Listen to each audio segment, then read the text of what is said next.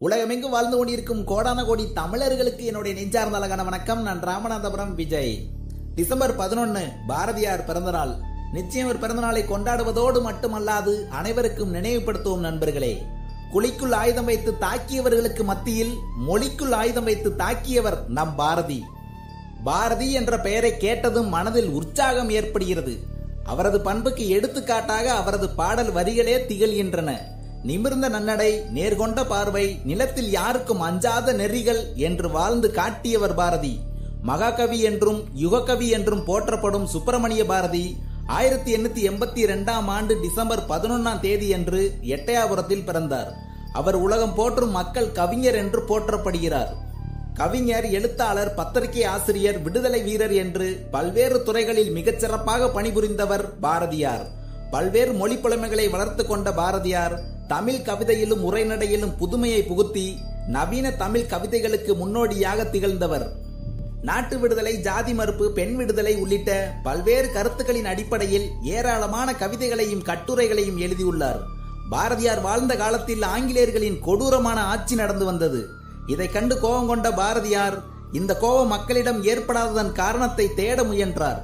மக்கள் பயந்த சுவாபம் கொண்டவர்களாகவும் தனிமைப்பட்டு ஒதுங்கி இருப்பதையும் பல்வேறு பிரிவுகளுடன் தமக்குள்ளாகவே சண்டையிட்டுக் கொள்வதையும் கண்டார். எனவே மக்களை ஒன்றுபடுத்த வேண்டியது தனது முக்கிய பணியென்று உணர்ந்த பாரதியார் மக்களின் ஒற்றுமைக்கு தீங்கு விளைவிக்கும் குணங்களை எதிர்த்து தனது படைப்புகளின் வாயிலாக போராடினார். அதன்படி ஏற்றத்தாழ்வற்ற பொது உடைமை சமூகம் படைக்க வேண்டும் என்று விரும்பினார். இதனால் சமூக அக்கறை, கொடுமைகளைக் கண்டு கொதிப்படைதல், அடிமைத்தனத்தை எதிர்த்து போராடுதல் உள்ளிட்ட பண்புகளை மேம்படுத்துவதற்காகவும் சுயநலம், கோழைத்தனம், பொறுப்பின்மை, பழமைப்பற்று உள்ளிட்ட பண்புகளை கடுமையாக எதிர்த்து பாரதியாரின் கவிதைகள் அனல் கக்கின.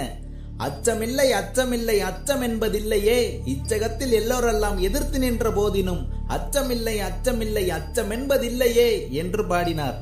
வாழ்க்கையின் முன்னேற்றத்திற்கு இடையூறு செய்யும் போக்குகள் அனைத்தையும் எதிர்த்தும் மேம்பட்ட வாழ்க்கையை அடைவதற்கு உணர்த்துவதற்காகவும் பாரதியாரின் படைப்புகள் அமைந்துள்ளன. எனவேதான் ஒற்றுமைக்கு பாதகம் ஏற்படும் போதும் ஒற்றுமைக்கான அவசியம் பற்றிய தேவையின் போதும் பாரதியாரின் பாடல்கள் முக்கியத்துவம் பெறுகின்றன. ஒற்றுமையின் தேவை தொடர்ந்து நீடித்து வருவதால் பாரதியாரின் பாடல்கள் மிகுந்த வீச்சுடன் எடுத்தாளப்பட்டு வருகிறது. பாரதியாரின் நூல்கள் அனைத்தும் தமிழக அரசினால் 1949ஆம் ஆண்டு நாட்டுடைமையாக்கப்பட்டது. இந்தியாவிலேயே முதலாக நாட்டுடைமையாக்கப்பட்ட இலக்கியம் பாரதியாருடையதான் என்பது குறிப்பிடத்தக்கது. இப்படி பல சிறப்புகளை கொண்ட பாரதியாரின் பிறந்த நாள். இந்த நாளில் அவரை நினைவு கூறுவதோடு அவரது படைப்புகளால் உற்சாகம் பெற்று ஒன்றுபடுவோம், தமிழன் என்று சொல்லுவோம், தலை நிமிர்ந்து நிற்போம். என்ன நண்பர்களே, நிச்சயம் கேட்டீங்களா? பாரதியாரின் பிறந்த நாள். இதை எல்லாத்துக்கும் அனுப்பிவிடுங்க, பரப்பி விடுங்க. மீண்டும் உங்களை சந்திக்கும் வரை உங்களிடமிருந்து விடைபெறுவது ராமநாதபுரம் விஜய், பருத்தியூர் ரஞ்சித், உச்சப்புலி சக்தி கணேசன் மற்றும் மதுரை கவிச்செல்வர் திருமுருகன் அவர்கள். நன்றி.